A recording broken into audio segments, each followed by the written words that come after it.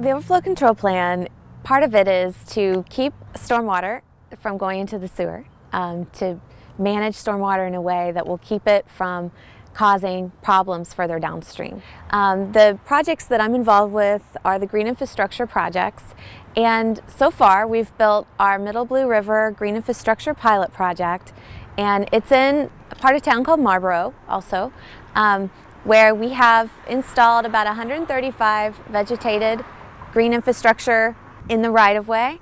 And so far that's the main project we've built. It manages about a 100-acre watershed. It takes the water and keeps it out of the sewer.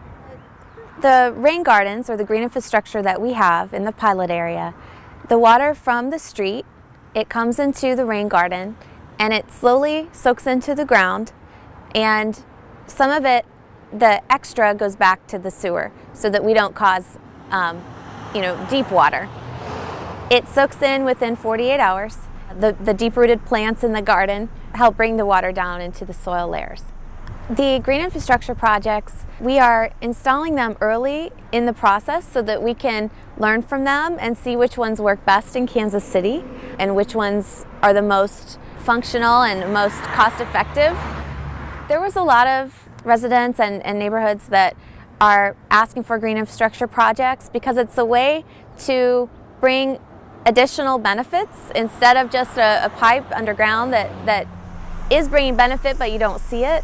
It's a way to bring benefit on the surface and also create an opportunity to revitalize an area, or at least to provide the starting point where other revitalization efforts can build upon it. Well, this project has worked very closely with the neighborhood organization, the Marlboro Coalition, to look at the locations where they're having challenges and places that we can use our project to help spur change or to spur improvement.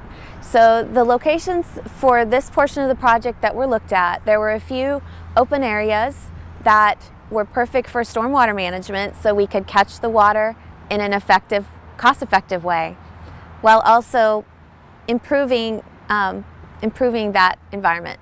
So, for example, the Rachel Morado site is going to have, it'll be turned into more of a park-like atmosphere.